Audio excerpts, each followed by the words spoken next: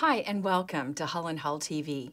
I'm your host, Dana O'Brien, and I'm joined by Ian Hull and Suzana Popovic-Montag, partners at Hull and Hull LLP, an innovative law firm with offices in Toronto and Oakville that practice exclusively in estates, trusts, and capacity litigation. Here on Hull and Hull TV, we're exploring the issues around estate planning that affect you. Ian and Suzana, one of the realities is that families are becoming more complex. People are living longer, there are second and third marriages, oftentimes there's a lot of money involved. So Ian, what happens when a surviving spouse decides that there isn't enough money, they want more?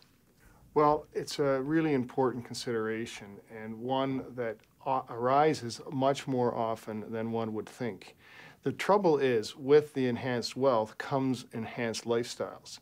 And so what one might think would be enough for your surviving spouse at the time doesn't turn out to be, because you haven't sat down and done the math and considered that maybe half isn't going to be enough, and maybe there's going to need more to sustain what is a lifestyle that they've come accustomed to.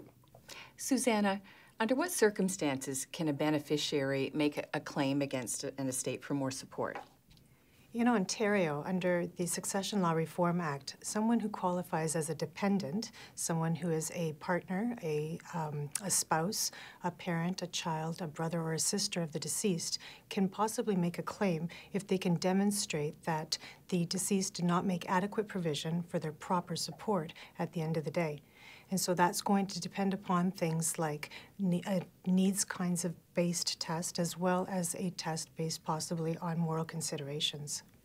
Ian, what are the chances of the claim succeeding? Well, it really depends, as all lawyers have to say, on the facts. And in our situations, in situations where you are claiming support, it depends on the basis upon which you're making the claim as well. Are you making it because you need the money, or are you making it on the basis of a combination of need plus the moral obligation of the deceased to have provided for you? And is that a cornerstone of the claim, and what element of it exists? That will depend on the likelihood of success. And is there anything preventing other family members, Suzana, from jumping on the bandwagon and claiming they also need a bigger share of the estate? It definitely is possible if they can meet that definition of dependent. And if so, then as long as they make a claim within the 6 months after the date of probate, because that's sort of the limitation period within which we see these kinds of claims that can be brought, then it's possible that they may be able to do so as well. It sounds messy. Ian, how can all of this be avoided? Well, I often will tell my clients that as they establish their estate plan, do the math.